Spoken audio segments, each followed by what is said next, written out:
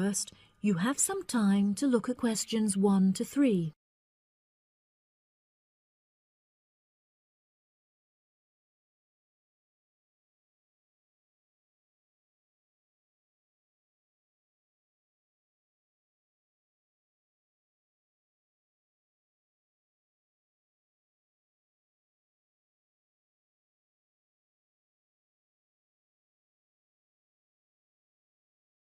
That'll be $23. Right, there's your change. Have a nice trip. Oh, I'll just get your bags out of the boot. Thank you very much. Now, George, let's find the check-in desk. Yes, but with all the changes they have made here at the airport, I'm not sure where the check-in desk is. I know, it's strange, isn't it? Why don't we ask for help? Good idea. What about that man sitting down over there? Which one? The one with the hat on and in the trolley? No, the one with the uniform behind the table. I'll ask him. Excuse me, could you tell me where the check-in desk for France Air is, please? Oh, let me think. The best way to get there would be to turn left at the end there, where the cafe is, and then go straight ahead until you're opposite the departure gates entrance. Oh, no. Sorry. It might be quicker to turn right as soon as you get past the cafe, and keep going along the corridor until you come to the sliding doors at the end. On the left. Yes, that's it. All the check-in counters are in a hall there. I'm pretty sure France Air is directly to your left as you walk in the hall. Thanks a lot. So, it's the left past the cafe and then right opposite... The bookshop. You can't miss it. Come on then, Lisa. We don't want to be late, and I want some time to get a cup of coffee and look around the bookshop. OK, George, but I want to go to the restroom first. I'll meet you at the check-in desk.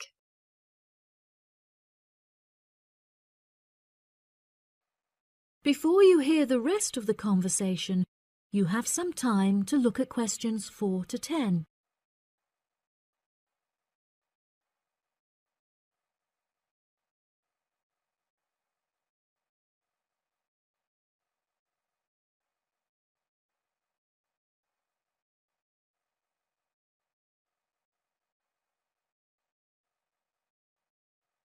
Now listen and answer questions 4 to 10. Good morning. Can I help you? Yes, I would like to check in for flight FA492. Very good.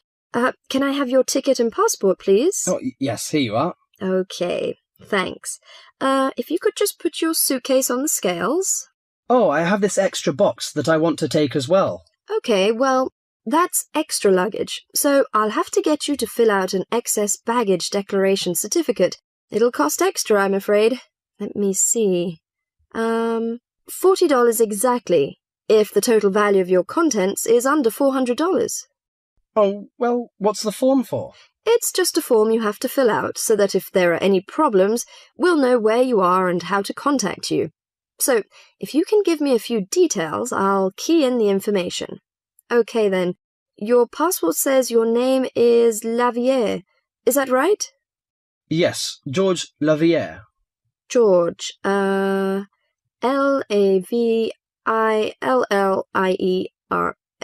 Good. Now, nationality. French? No, wait a minute. It's a Swiss passport. Well, yes, I live in France, but I was born in Switzerland. Swiss. Very good. Flight number FA492. Destination is... Paris. Are you connecting with any other flight in Paris, or will you be staying there? I'm spending my vacation in Paris. Well, Sèvres, just outside Paris. OK. So what's the phone number there? Let me think. The country code for France is 33, and the number is 198614537. Right, so that's 331-9861-4537. Yes, that's it. And can you tell me briefly what you have in the box? Well, there are some books, just university textbooks from last semester, some clothes, and, my computer disks. OK, thank you. And what would be the approximate value of the contents? Quite a bit, actually. About $150. That's all. There's your receipt for the box, your passport and ticket, and here is your boarding pass. Gate 7. You can board the plane in about 35 minutes. Have a nice flight. That is the end of part 1. You now have half a minute to check your answers.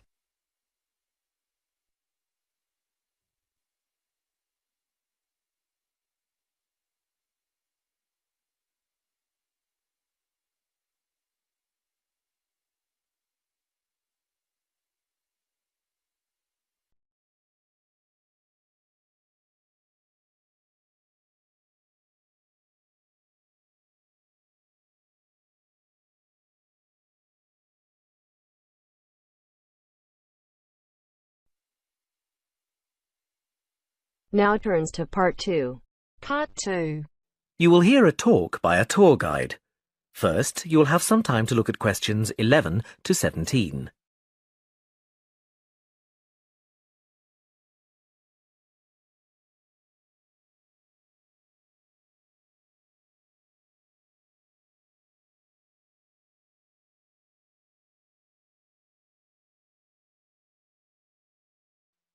Now listen carefully and answer questions 11 to 17. Welcome to San Fernando City Tours. I'm Mark, your tour guide. We have a lot to see in 3 hours, so make sure you're comfortable.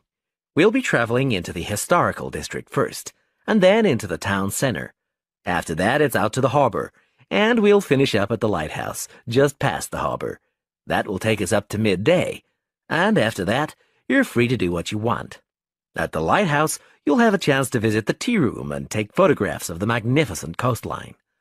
Now, as we have only 3 hours, we won't be able to take you around the shopping district, but we think you'd prefer to look around the shops there in your own time anyway. San Fernando has some well-known tourist attractions, the lighthouse, for example, and the National Library. However, the little-known military museum is not to be missed. Be sure to visit before you leave. Now, there's a lot to do in San Fernando. Indeed, there really is something for everyone. For those who love the water, I can recommend a trip on the Seafarer, one of the most famous boats on the San Fernando River. It does an evening trip with a 3-course meal included. It's great fun for everyone, but especially for young people in their teens or 20s. After 9, there's a disco on the boat, and it gets really lively. Then there's a climbing wall near the town center. It's incredibly popular, with a large wall for expert climbers and a smaller wall for novices. There's a junior wall and a creche, so it's a great day out for those of you with kids. And if you like walking, there's some great walking tours. The City Sights tour is highly recommended, as is the walking tour by the coast. But that one's only for the fit, not really suitable for children or the elderly. For more mature people, or those less able to get around, I would suggest a tour around the vineyards. It can be done in the luxury of a coach, and it's a wonderful way to explore the region's wines. Before you hear the rest of the talk, you have some time to look at questions 18 to 20.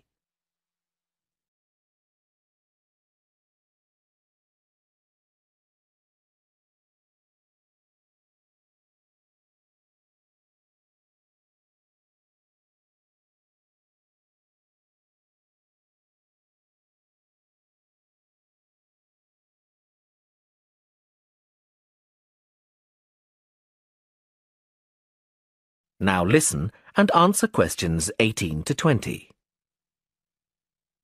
Naturally, there's a charge for all these attractions, but you can get 15% off if you have an Explorer pass. If you don't have a pass but would like one, the driver here has application forms. Just ask him for one and fill it out while on the tour. Then you hand it into the tour office. Normally, it costs $10, but this year it's just $7. When you hand it in, you'll get your picture taken for the card on the spot, and then your card is ready to use. Remember to show it whenever you pay for anything. The discounts apply not just to tourist attractions, but some bars and restaurants. Basically, everywhere you see a red Explorer symbol. Ah, we're coming up to the historical district now. If you'd like to look at... That is the end of part 2. You now have half a minute to check your answers.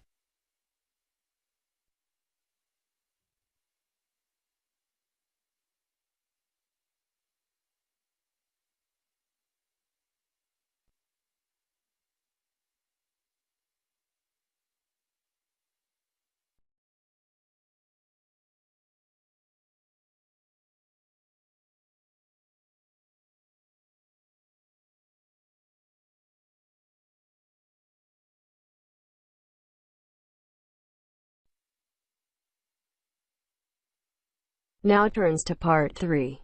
Part 3. You will hear a tutor and 2 students discussing the best ways to study. First, you have some time to look at questions 21 to 25.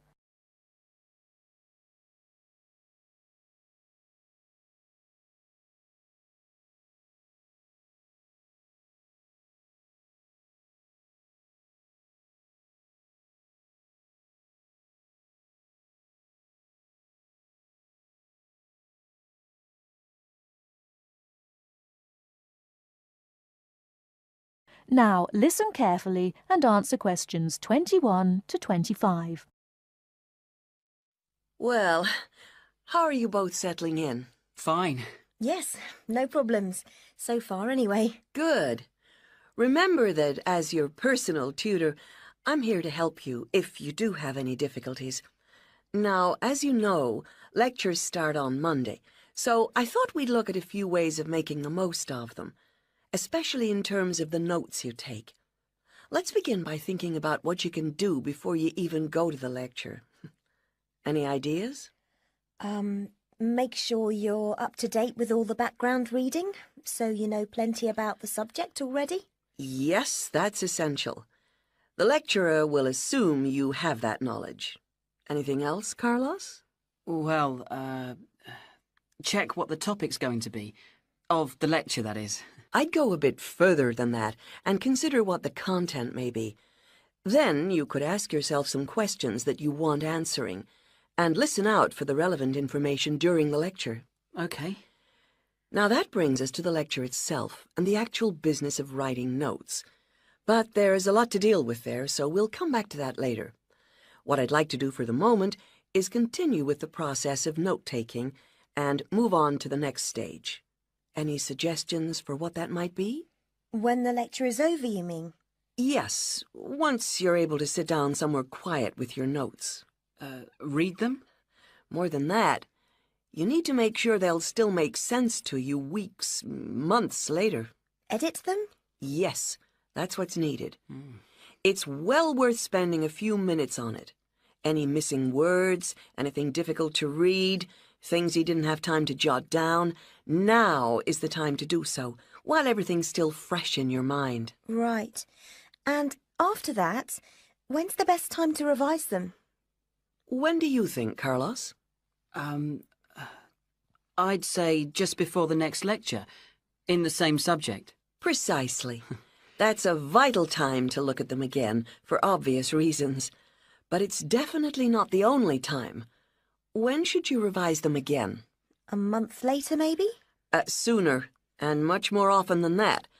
I'd recommend you look at them again once a week. That's why it's so important they're complete and easy to follow.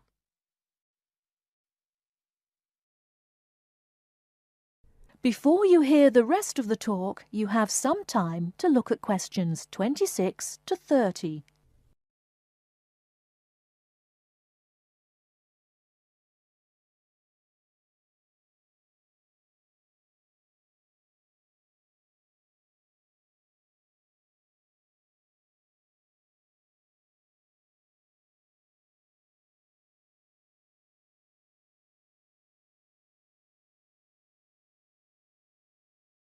Now listen and answer questions 26 to 30. Right. Let's go back to note-taking and begin with the basics before the lecture has even started. What should you do when you walk into the room? Get a good seat. At the front if you can. where you can hear clearly and avoid distractions. Yes, though obviously others will have had the same idea, so it's as well to get there a bit early. So, when the lecture's underway and you're busy jotting things down, what should you try to ensure? That you're getting all the main points. And what if you don't catch something you know must be important?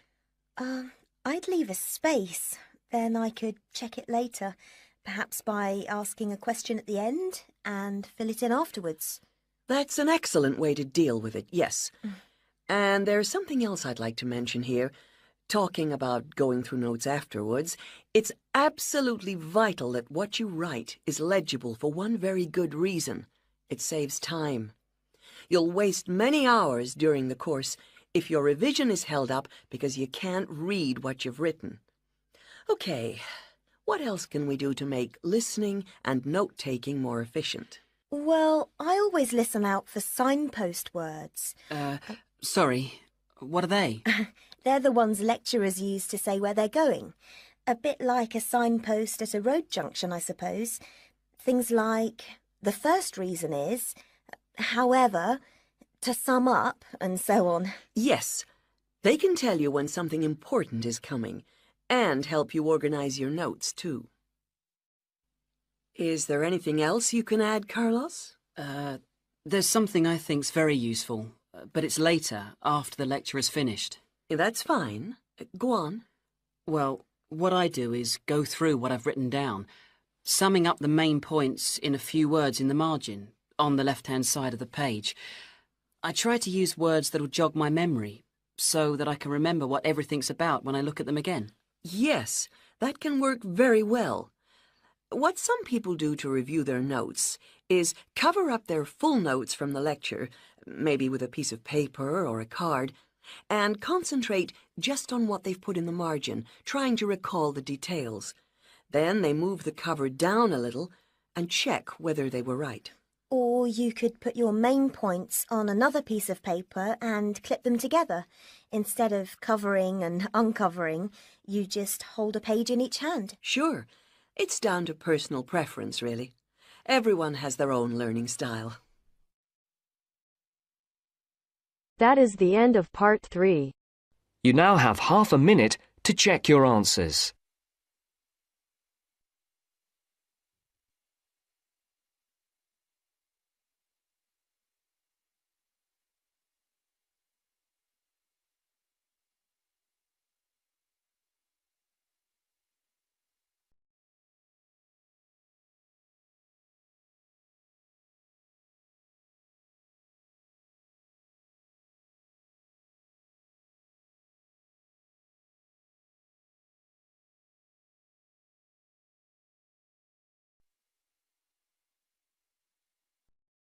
Now turns to part 4. Part 4.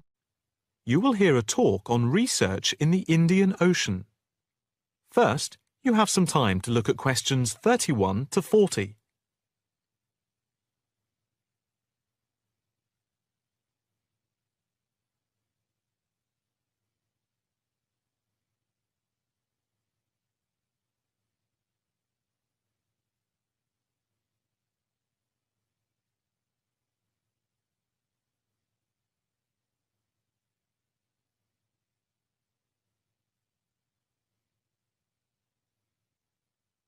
Now listen carefully and answer questions 31 to 40. In this, the first lecture in our series on the changing face of the oceans of the world, we are going to look at the Indian Ocean, into which the Oceanography Department at the Institute here in Australia has been doing pioneering research over the past 5 years. Let us start with some facts about the Indian Ocean, to give you an idea of the scope and complexity of the enterprise we have undertaken. As you can see from the diagrams here on the screen, showing the relative size of the planet's 5 oceans, the Indian Ocean comes third after the Pacific and Atlantic Oceans, but is larger than the Southern Ocean and the Arctic Ocean. On this slide, you can see that the Indian Ocean is different from the two larger oceans in that it is landlocked to the north and does not extend into the cold regions of the North Pole. Covering some 73,440,000 square kilometres, the ocean constitutes approximately 1/7 of the Earth's surface and about 20% of the world's total ocean area. At the equator, it is around 6,400 kilometres wide, with the average depth being about 3,400 metres, and with the deepest point being the Java Trench at 7,450 metres. Flowing into the Indian Ocean, we have some of the world's greatest rivers. The Zambezi here, the Ganges here, the Indus, the Brahmaputra, and the Tigris-Euphrates just here. The two largest islands in the Indian Ocean, Madagascar, here off the coast of Africa, and Sri Lanka, here off the southern tip of India, are structurally parts of the continents of Africa and Asia, while islands like the Seychelles are exposed tops of submerged ridges. The Maldives are low coral islands, and Mauritius and Réunion are volcanic cones. The surface waters of the ocean are warm, except where the ocean touches the cold waters to the south.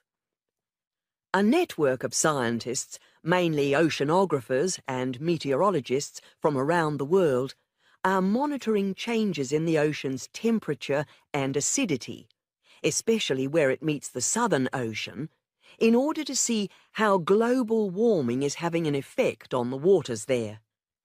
An assessment is also being carried out on how this is impacting on low-lying habitats and peoples in the more populated coastal regions around the rim of the ocean. In the warmer north, islands are vulnerable to even the subtlest changes in sea levels and tides, so they are being closely watched. Moreover, a close eye is being kept on wind changes, especially alterations to the monsoon rains, typhoons, cyclones, and any other natural phenomena. In addition to the information sent from the ship that we have stationed off Antarctica, in the south of the Indian Ocean, data are being transmitted round the clock from buoys anchored at various points around the ocean. 5 of these buoys are observing ice packs and icebergs coming into the Indian Ocean from Antarctica. Besides the buoys, data on cloud cover and wind and temperature change are received by satellite. Satellite images are also being used to record the size of the icebergs from the moment they break off from Antarctica. Their course is then mapped as they move out into the Southern Ocean. Here at the Institute, the raw data from the various sources are received and the information is then constantly processed by a bank of computers. Once the data have been collated, the next step in the process is the analysis by experts here and at centres around the world, looking for even the slightest shift in patterns of temperature, wind, and sea levels. In the light of the fact that this is a global enterprise, the Institute is staffed 24 hours a day with researchers working in shifts, and we are in constant contact with centres all around the world. In total, 900 experts from around the globe are involved in the programme. The work at the Institute is now into the 5th year of a 10-year data collection, which began in 2003. The analysis of the 5 years to 2008 will be published early in 2009. However, changes in patterns are already being noticed since the data have been gathered. That is the end of part 4. You now have half a minute to check your answers.